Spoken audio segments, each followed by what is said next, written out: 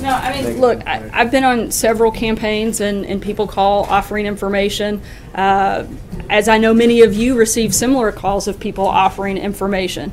Don Jr. took a very short meeting from which there was absolutely no follow-up. The only thing I see inappropriate about the meeting was the people that leaked the information on the meeting after it was voluntarily disclosed. At this point, I'd also like to add, Donald Trump Jr. has made a statement on this, President's outside counsel has made a statement on it, and now I have as one. I'm not going to add anything further. Phil?